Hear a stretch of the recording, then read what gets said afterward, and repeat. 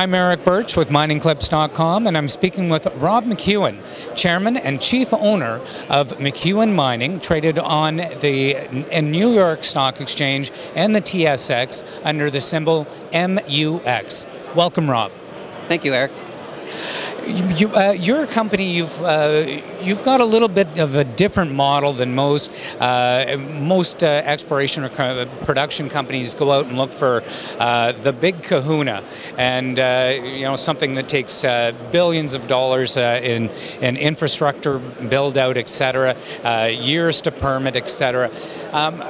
What's your model? How did you get to production so quickly and with so many smaller assets? Well, we merged two companies in 2012 to create McEwen Mining.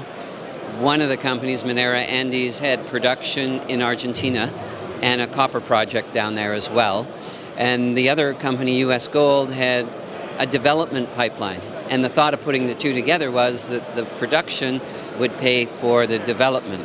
Unfortunately, Argentina went the other way, and the metal price went the other way, and that didn't work out quite as well as we thought. But today, when we look at projects, we say, one, it has to return an internal rate of return of 20%. Two, you have to get your money back in 3 years. And three, it has to be low capital. So small capital footprint, quick return of your capital. And so that's guided how we've developed in Mexico. We put $18 million into a past producer. This year it's done 63,000 ounces gold, or 2015, at a cost of $430 cash and $580 per ounce all in. So low cost. We got two sources of production, two development projects, one in Nevada, and it's called Gold Bar, and we expect to have a permit for it a year from now. It's $60 million to build. You get your money back in less than 3 years. It's $730 cost, and it's one of those projects that is not complicated. It's a very easy mine. It's standard Nevada. So we have that. And the other one is a silver project in Mexico. And we said, the silver's in the ground. It needs $18. And we're not going to put any money in the ground until it gets to $18 and it meets our threshold of 20% return and a 3-year payback and low capex. Well, that's extremely disciplined. What are your thoughts on metal prices? Have been flat more or less over the last couple of years. Certainly they've been headed down over the last 4. Do you think that, like oil, are we kind of floating along the bottom here? It's hard to predict when things will go up, but what are your thoughts on the direction of metal prices into the future? I think we're very close to the bottom, if not past the bottom.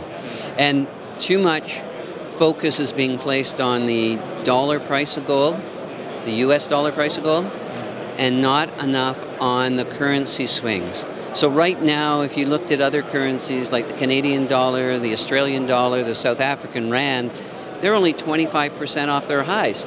But gold in dollar terms is 45% off. And so right now, you're starting to see cash flow and earnings appear in producers that have operations in non-dollar zones. And I think in the next 3 quarters, you're going to see a very big increase in share prices because the cash flow is going to drive through those statements and deliver earnings that the market will say, where'd they come from? So, one, I don't think we're near the bottom. Two, all the institutions out there, they don't have any money in gold. And when this section starts moving, they're going to move in there with the rest of investors. You can make money here. I was meeting with a portfolio manager Friday, 22nd of January. 6 months earlier, I'd met with him in July 23rd. Between that meeting in July and last Friday, our stock price was up 80%. So, and our story isn't unique. There are other people that are up as well. And that's being totally missed by the market right now, by the broad market. Well, I certainly thank you for your insights here today, and we'll definitely be keeping an eye on your progress going forward. Thank you, Eric. Wishing you all the best. Thank Great. you. Pleasure.